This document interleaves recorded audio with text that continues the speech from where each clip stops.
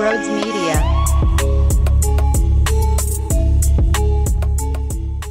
What is going on, everyone? Tough loss for the Flyers. We'll talk about it all. I have some very interesting things to say. Before we get there, if you're new to the channel, smash the subscribe button. Hit the thumbs up button as well. Come join the party. It's a lot of fun here discussing the Philadelphia sports teams on a daily level. And real quickly, if you're looking to buy tickets to any NHL, NBA, NFL games, you can utilize the promo code Brodes at SeatGeek's checkout page for $20 off. I'm basically giving you free money. Take it right from my hands. SeatGeek code Brodes. Get yourself to a game today. With that being said, enjoy the show.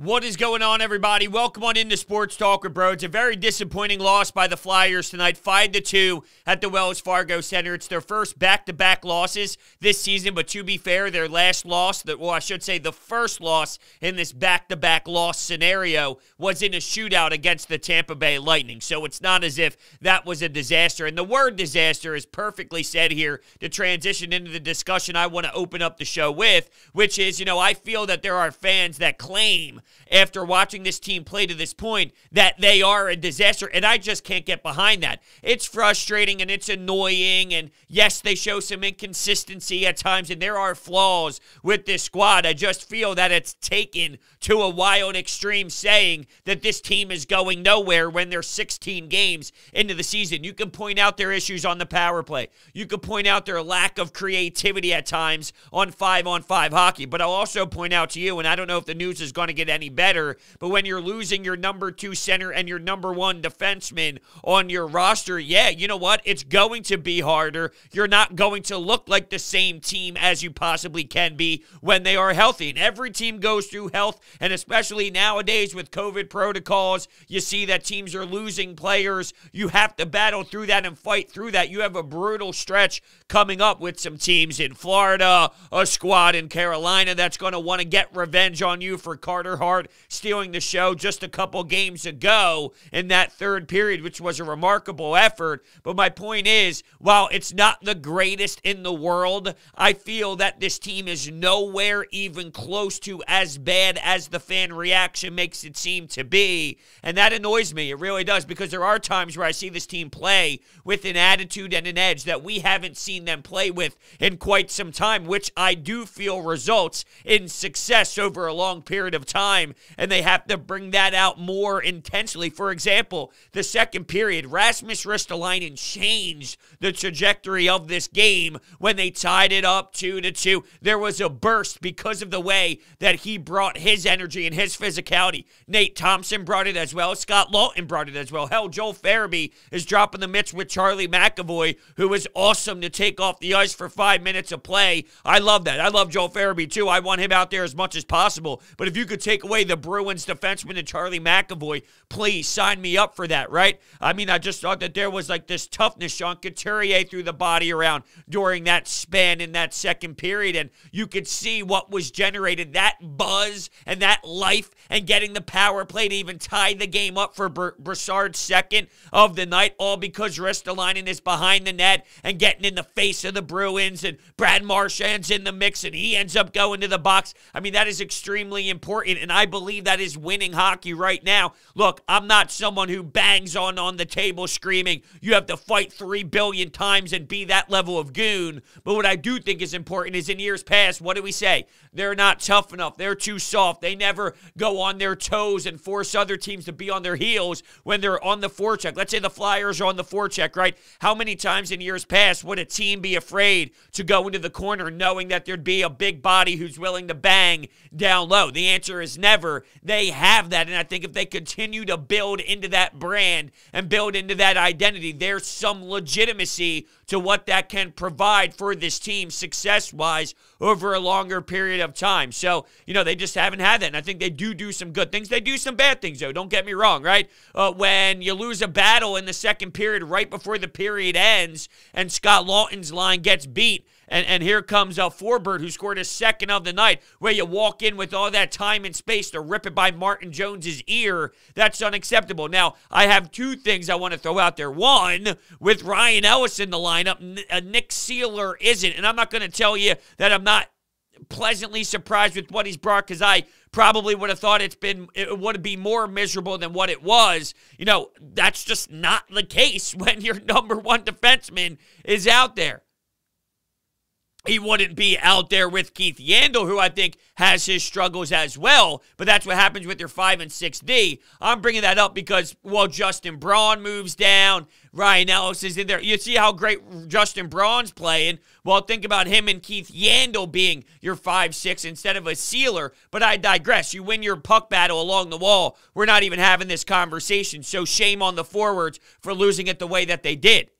Now let's get to Martin Jones. When Travis Sanheim gets toasted wide and you get beat short side, does Carter Hart get beat that way? And even with that Forbort shot, which was sensational, does Carter Hart get beat that way? I'm not telling you that Martin Jones was pathetic tonight. That first period, the fact that it was only 1-0 is truly huge, and he played a big role in that.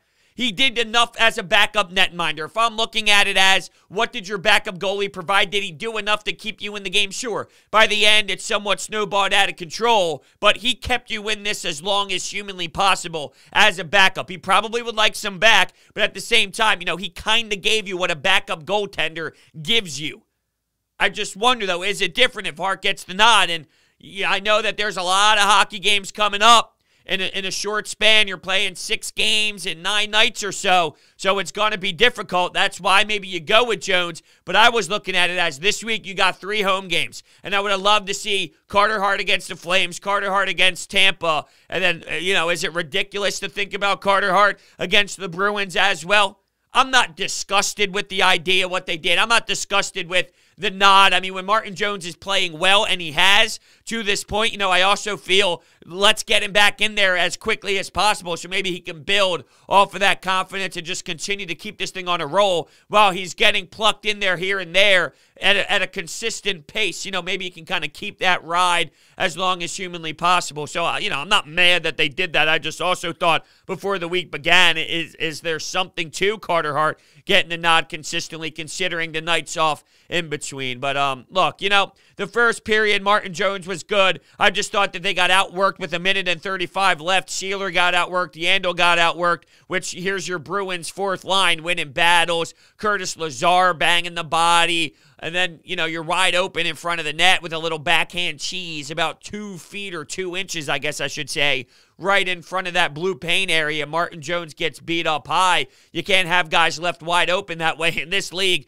they're absolutely going to bury. But there was something that I absolutely loved in that first period that's going to get unnoticed right now. Take away the score of the game. Take away the emotion of the loss and just look at this in a vacuum. Claude Giroux beat out an icing, and he gets down low, and he wins his battle, and the crowd's going crazy, and it's such a little thing, right? Especially these days, you see icings get beat how many times? Not often. They normally give it in favor of the team that's skating back towards the goal line, because when they change the rule, I don't have to explain to anybody they changed the damn rule from the goal line to the top of the circle, though. It's just barely called these days where teams can play out that icing because the player technically beats it. They're wrong majority of the time where they probably should let it play out, and they don't due to safety, if we're being honest with ourselves. But anyway, here's Claude Giroux just working so damn hard. Electric effort. Gets down low, wins that battle, wins the race, and it actually generated some buzz at the time. Keith Yandle put a clapper on net that was saved. Cam Mackinson had a grade A scoring chance, and I just love the fact that at that time, you know, I don't know the outcome of the game or what it's going to be, but during those moments, I'm like, I love G. This is absolutely ridiculous. This is fantastic. It's beautiful. He also had he came out of the box when the Flyers were killing a penalty. He gets a breakaway. Not as much time and space to dig into his repertoire and maybe pull out a fancy Claude Giroux bingo that we all go, what the hell was that? And her pants fall off, right? Not enough time, good angling to get back. But damn, I just, you know, I love the fact that G is bringing that attitude that he has been. And yeah, it's unfortunate that that third period ended the way that it did with the brutal call where it's clear as day that the referee botched it. Now, we know that the fact that they scored 1 power play goal was something I admired. You know, to anticipate 2 in one game, considering how poor it's been, is probably naive. So I can't sit here and say the referees gave that one away, even though Pasta had a filthy response where he's knocking the puck down on a 2-on-1 saucer pass attempt. attempt. He throws the puck back the other side, eventually gets it. Patience, patience, patience. Waits out Martin Jones and puts it into an empty net. You felt that there would be a dagger when the 5-on-4 pretty much got eliminated. It became 4-on-4 hockey. Like I said, I can't anticipate a goal being scored there on the Flyers power play, considering how putrid it's been to this point. But if you are a referee, I just don't understand how you fuck that up. I don't understand how bad you can be at your job. And then how about maybe you get it right? Let's just go back to the basics here and say, well, hold on a second. There's so much damn technology. There's so many different ways to get this right and to figure this bad boy out. Why don't we? Why don't we be clear here, go back and see what went wrong instead of just botching a huge part of the game that clearly took the flow away, or the potential flow, I guess, is the right way to describe it. Instead, it just kind of goes back in the other direction, and it sucks from there. So, yeah, I mean, that's kind of where we're at. But when you had the breakdowns, like Sanheim can't get beat wide that way, it's just totally unacceptable. I can't look at Martin Jones and not look at it. Like, you can't get beat short side there for the score to be, well, that was the 4-2 goal. Just unacceptable. You allow it's pretty crazy, right? So you allow a late first period goal. You allow a super early, albeit very fluky, when Justin Braun in that second period, the puck goes right off of his stick and past Martin Jones. You get scored on late first. You get scored on early second.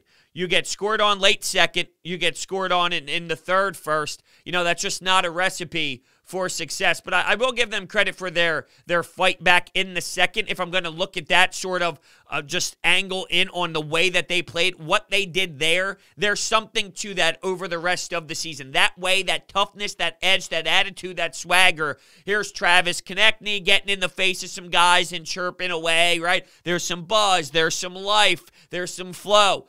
I've seen that more this year than I ever have. Ristolainen being a big part of that. Let's bottle that up and say we need to work off of this. There's something to that I firmly believe. Excuse me, I was trying to say firmly, fully, whatever. I firmly, fully believe we can work with there, and that's not something that I'm accustomed to seeing out of this hockey team. I get it, though. There's a lot of frustration with them. At the end of the day, they were playing, 16 games at this point. They're 8-5-3.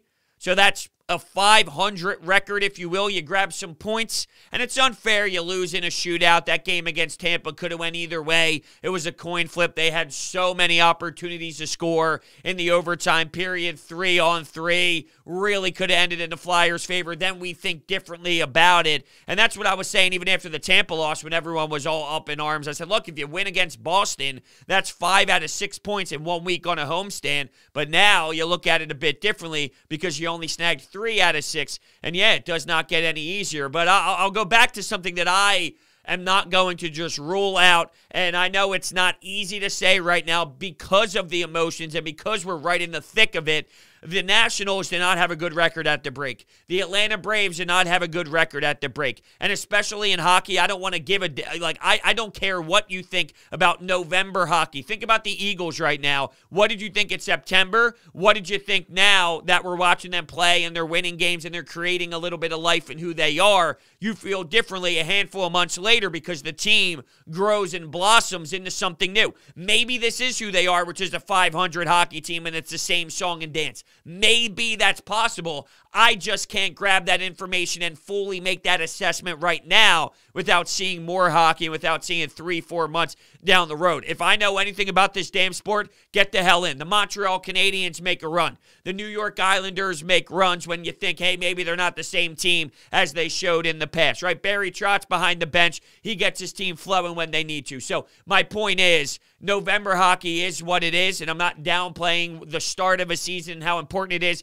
to get in on the right foot, but we know that it's going to be tough sledding along this window of time, and if they keep their head above water, who knows what can happen in February, March, when it comes down the stretch, if they just keep their head above water throughout this really tough time. Like, I can't expect dominance when they play Florida, when they play Tampa, when they play Carolina. They're not a team that has full-on dominance, but they can hang in there, show some fights, show some things that I believe will work long-term and can create something positive. And I know that's normally not me, to be honest with you. I'm normally kind of picking at it and nitpicking and going heavily and probably being more negative than positive when I should and trying to look at every angle. And I'll nitpick some angles that people get uncomfortable with. But I'm sort of the other way right now with this team where I look at the full body of work and I've seen so many things that are impressive that I can hold my hat on. And yes, there's been some disappointing things, but a lot of those disappointing things come into they're not playing with the team that they should be playing with. I mean, you brought in Ryan Ellis and Kevin Hayes the other year. That's a major acquisition. These two major acquisitions are just not there for you right now. So, I mean, that's important to me. That's important. You might not have them for some time, though. The way that they're treating both of these injuries, if we're being honest, doesn't seem optimistic. And maybe you are down and out with some of these players for a long period of time, which will be crushing. And I'm sure we'll get an update as soon as possible here. They're trying to push it back, probably because they're waiting for information and seeing if maybe with Kevin Hayes, it's something that he got the surgery on. I don't know. I'm just speculating. I think there's clearly a correlation between why they opened the window to say, hey, like 24 to 72 hours or so. Was it 48 to 72? Regardless of what it was, when they give you a couple-day window right from the jump before you get any more info, they're probably doing some testing to figure out exactly what went wrong. And if they are out with them for a long period of time and this is what you have, sure, I get it. But I also feel that you can win some regular season hockey games and you can still hold your own with this, even with their flaws. Just have to, if they get better on the power play, we don't talk about the lack of scoring as much. And I firmly believe that there's more left in the tank on this power play than what we're getting, because at the end of the day, there's too much talent on that ice. Cam Atkinson, Giroux, JVR, there's too much talent on that ice to just be this putrid where you can barely set up. So I threw that tweet out there because someone tweeted that. So I'll go through my little tweet, if you will. I tweeted out 24 minutes ago. The Flyers clearly have flaws, but I also feel fans take it to an extreme, making it seem they are a complete disaster. They have very impressive wins this year. It's too early to say they can't do anything. Be hot in May, that's the name of the game. Then Real J Schmo responds, this is a broken record, Brodes. If they get hot, they are the same team every year, a borderline playoff team with no consistency and an inability to generate offense 5-on-5. They aren't a complete disaster, just the same flawed team that we have been accustomed to watching. So then I respond to Jay Schmo. It's November. What were you saying about the Eagles in September compared to now? It's too early. You may be right by the end of it, but it's not enough to truly know. Doesn't help you're down number 1 defenseman and 2 center, which absolutely matters. So I know I kind of touched on that throughout the podcast to this point, but just kind of giving you the full thread and this response. And he responded, it's November hockey for the rest of the Metropolitan Division 2, and they are leaving us in their rear view mirror. You don't win the Cup in November, but you can lose it. Now, I see, now you're acting as if these teams that start out hot are going to be 10-4, like the Rangers, for example, right? Or the Capitals, they're 10-2-5. You think they're going to keep up that level of 10? And first off, that's 10-7 if you're going to use the Flyers' losses in overtime and in shootouts to their disadvantage in conversation as well to make them a 500 team. The Capitals are technically 10-7 at that point, which is not anything wild and mind-blowing and elite, right? Yeah, the Hurricanes 14-2, but I've seen so many teams have this ridiculous record, and then guess what happens? We watched it with the Tampa Bay Lightning when they played the Columbus Blue Jackets a handful of years. You can have a nice start and all. That doesn't mean the end-all, be-all. It doesn't mean you're going to go win the Stanley Cup because you're winning a lot of games in the regular season. Now, of course, that sets you up to get into the postseason, and that is priority number 1. Get yourself in, and then you never know what can happen. But then let me use that back to my advantage as well, which is if you are a team that slides in late, if you are a team that just sneaks in and finds a way to grind in by the end, I don't give a damn. I don't care if you have the most points or the least points in the playoffs, because I've seen crazy things happen. Now, clearly, it's not easy to do that. It's not like something that you want to be consistently every single year. But at the same time, I can't rule out the legitimacy of getting into the playoffs in this specific sport and getting in. Because this isn't the NBA when you're the 8th seed going up against the number 1 seed. It's completely different. And, I mean, come on. You're acting as if, like, and that's where we go wrong again, where you can lose the playoffs in November. They're 8-5-3 with 19 points in 16 games. I mean, that's not, let's go. So the Islanders are 5-6-2. You think the Islanders are having that conversation? You're not the Coyotes, who are 2-13-2. You're not the Kraken, 4-12-1. You're not the Canucks, 6-10-2. Right? Then we'd be having the conversation. But once again, it gets taken to this wild level that makes me a little bit aggravated, if I'm going to be honest. All right, let me tell you about my friends over at DeSimone Jewelers. They are my jeweler. I got my fiance's engagement ring there. I went back for her birthday. I went back for Valentine's Day. I went back for Mother's Day. You name it. They're a family-owned business located in Haddonfield, New Jersey, previously in Jewelers Row. It's a family, and I truly mean that. You're not just a customer. Will, Lou, Nick, Mike, they sit down with you. They educate you like no other. They sit down. They're so damn passionate about the jewelry business. It's almost so refreshing to know they care so much. Like, seriously, some people you talk to, oh, the sales. It's not about the sales. They really want to educate you and get you the best possible design they can at the most reasonable price you'll find in the market. Custom jewelry design, jewelry repairs, appraisal, watch repairs, diamond setting, jewelry cleaning, and so much more. Make sure you check out their information down below in the description. Tell them Brodes sent you. Their website is DeSimoneJewelers.com. All right, let's go to the Anytime Hotline, and let's hear from you after the game. Here we go. Bad way to end the homestand. Totally embarrassed and outclassed tonight. Flyer games as of late are taking on a pattern. They're giving up at least one goofy goal a game that hits something in the air, hits a shin pad, a helmet, whatever. Tonight it was Justin Braun's stick and goes in. But the more disturbing pattern is, again, the Flyers' lack of offense. And it's to the point where we've got to start checking the back of the milk carton. You know, we talk about building blocks with the Eagles. Who are the building blocks for Flyers on offense? Has anybody seen Joel Farabee lately? Travis Konechny, Oscar Lindblom? These are the young players that are supposed to be pillars of the team moving forward, and they've been missing in action pretty much all year.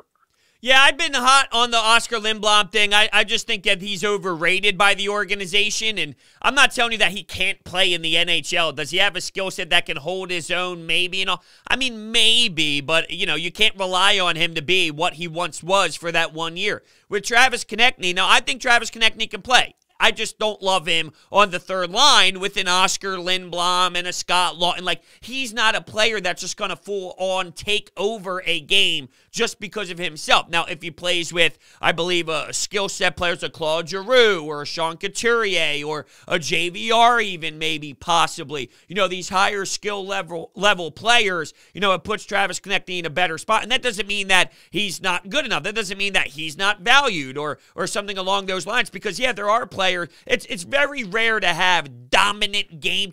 Claude Giroux is one. Sean Couturier, I feel he's been a little bit quieter than I would have liked him to be at times so far this year, but he does have the capability of dominating full games. Not many teams have multiple players. It's very rare, too. Yes, the perfection line, ironically enough, you're looking at a Pasta, you're looking at a Marchand, you're looking at a Bergeron. Yeah, they have that, but that's rare to have that type of perfection line. Outside of that, how many players do the Bruins have that can legitimately do it? The Flyers seem to have two off the top of my head, and the Bruins have three. It's not like they're far off from that, but you are right where Joel Farabee a little bit quiet as of late, and that's why I think he dropped the mitts, because he's frustrated. But it also makes sense because he's so damn young, and I even said that it's hard to demand a Joel Farabee to keep up that pace that he was on last year when he's only 21 years old. I was going to say 22. He's 21 years old. So, yeah, I mean, it makes sense that he's not able to have that type of pop right now. How many 21-year-olds just come into the league and dominate and become a lethal weapon that is so damn hard to stop?